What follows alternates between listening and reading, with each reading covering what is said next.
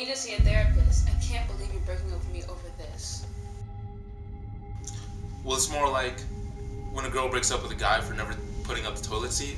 It's not like there's something wrong with that person. It's incompatibility. But you did say there was something wrong with me. You liked Inception. So? You said it was a good movie. It was a good movie. Why? I don't know, because it made you think. It made you think? What kind of movie doesn't make you think? It was a smart movie. You're upset because you didn't get it. What? You're upset because even though you have a obsessive man crush on Christopher Nolan, or whatever his name is, you didn't get Inception. What's not to get? A thief has the technology to enter people's dreams, to put an idea in their minds. So you did get it.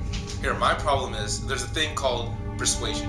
Why couldn't they just do that? Instead, they had to spend huge amounts of money and risk their own lives when they could have said, hey, you know your father hated you, right?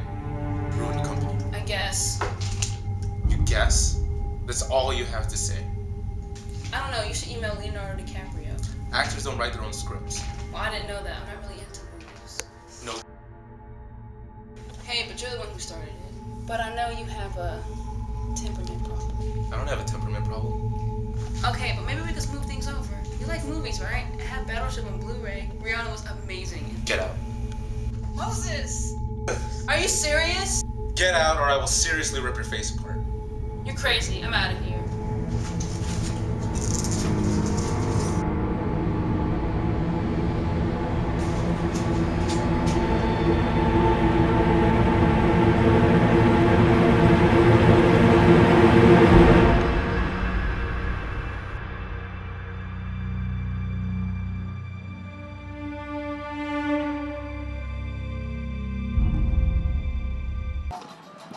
So, is she gonna call the cops? I don't think so. It's not like I ripped her heart out or anything. Oh, like in Temple of Doom? Oh, that was a good movie. That was a good movie. But seriously, you need to find someone to talk to. I know a therapist that likes movies. Fine.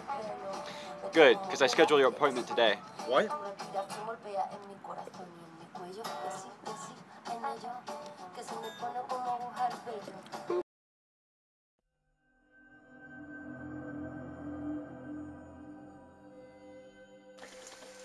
So how does that make you feel? What? I don't know. You don't know. Interesting. Shouldn't you know? Isn't that your job? Let's try a little exercise. I'm going to say a series of words, and you're going to say the first thing that comes to mind. Good. Good. Bad. Bad. Well, the point of this assignment is to... Here. Just try saying the first next thing that comes to mind. Bad. Twilight? Good. Will Hunting. Dubstep. The sound of Transformers having sex. Okay. Suspense. Hitchcock. Adventure. Spielberg. Violence. Quentin Tarantino. Sex. Quentin Tarantino. Complicated. Inception. Why? I don't know. Here. I think you're looking at it the wrong way. The movie is really about whether he was actually dreaming or not, because he struggled to realize the fact.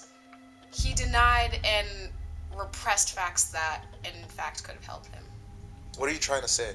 There isn't anything wrong with you. You just shouldn't be so angry all the time. Your passion for movies is making you a real fanatic. You have to fight it. And Inception was really overrated.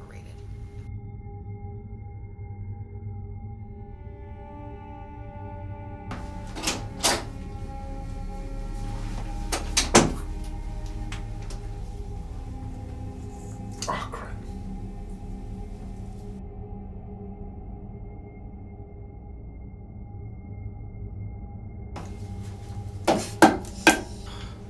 Oh, come on!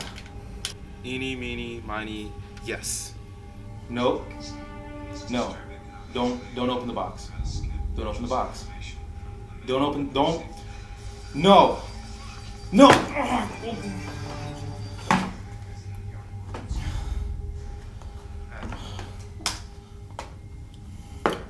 Told him not to open the box. Told him not to.